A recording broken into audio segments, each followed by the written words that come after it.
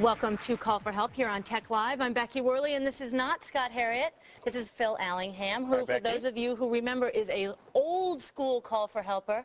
The first product wrangler we ever had. Those were the old days, back even before we launched. I know, 98. And special thanks, you're going to be filling in for Scott Harriet for a while. And special thanks to Scott, who has been helping me, holding my hand as we got off the ground and running in Tech Live. He's off to pursue more comedic endeavors here on the channel. And now Phil will be here for a while. Well, thank you. Thank you, and glad to have you. I look forward to it. We are going to start off today by telling you, if your computer's running a little slow, it's probably time to add some more RAM, some more memory to your system. We're going to show you how, especially some of the questions about all of them. RD, SD, SIMs, DIMMs, how do you know what to do? It's a very confusing world out there. Yep. The other thing we're going to show you is our neighborhood fix-it guy, Mike Nadelman. Nadelman. I know, he's going to show us tips for monitors and extend the life of the one that you have. Yeah. We're going to start out, though, with a phone call. And this is Jean from Easley, South Carolina. Hey, Jean. Hi, dear. How are you doing? I'm doing good. How can we help you? Great. Well, I just want to ask this question. How do you get back the icon Show Desktop? Down there in the quick launch. Down on the bottom. You know, this is such a good question. I was doing a tip about the quick launch toolbar, I think it was yesterday, and I thought, okay, I'm going to show people how to put the desktop icon in there because it's one of the most usable icons to get back to your desktop. And you know what? I couldn't figure out how to do it in 10 seconds, so now I've got Phil here. It's a little bit tricky. Everything else that lives in that quick launch is typically a shortcut to somewhere else. Right. The desktop one is not. So if you've lost it... Let me delete this one out here. I'll show people what it is, and then I'll delete it. It's right here in the bottom in your taskbar, your toolbar.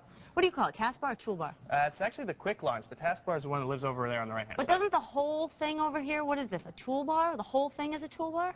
A toolbar typically lives inside your application. I would consider this the quick launch. Okay. So I'm going to delete this so that we can get rid of it, and I can test you here. Get rid of that. That sucker's gone. So now I only have 3 things in my quick launch toolbar. Right. And what you're going to want to do to get that launch, your desktop icon back, it's known as an SCF file. It's the actual file extension. It's one that has it. So you can actually search for that. If you do start, oh, there you got it right there. Do star. I just hit F3. That's my quick find file tip. Just hit that, and it opened up the find file dialog box. So I do star.scf, hit enter. And where it actually lives, there's a copy of that lives in your Windows System folder. There it is. And it shows up right there, and you can actually just grab and click on that and drag it right back down and let it go. And back. There it goes. Who knew? Oh. Just that easy. Oh, I had looked everywhere to find that answer. That's like a classic illogical place to keep it. It makes no sense. It's Windows, Microsoft. Thank you very much. Typical. Jean, did you know that you can also hit on the Windows key and hit M? And that'll bring up your desktop. That's a quick shortcut. Either Windows M or Windows D will minimize all your open applications. That is a great tip. So either you can hit on that desktop button to go back to it, or you can just hit Windows D or Windows M right there, and it'll take you right down to the desktop. Great. Thank you so much. Between the 2 of those, hopefully that helped you, Jean. Great. It surely does. Okay, Y'all you do take a great job. Oh, thank you. Appreciate it. Thank you. See, you only been here about, what, 6 minutes, and you're already doing a great job. Oh, thank you, Becky.